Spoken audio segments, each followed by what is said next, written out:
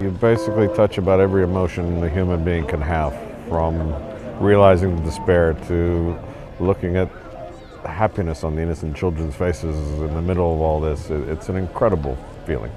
What's her name?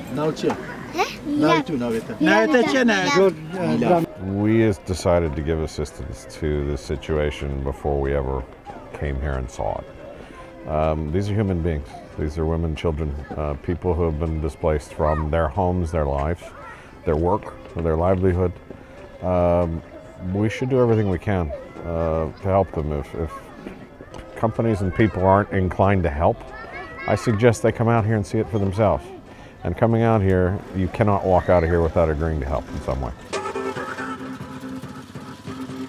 We've committed to not just this camp, but to the refugee situation. We've committed $1 a barrel for every barrel that we produce at Chekhan. It's a significant contribution we've made to helping, and we'll do anything we can. We also have human resources dedicated to figuring out how the best way to directly help these people.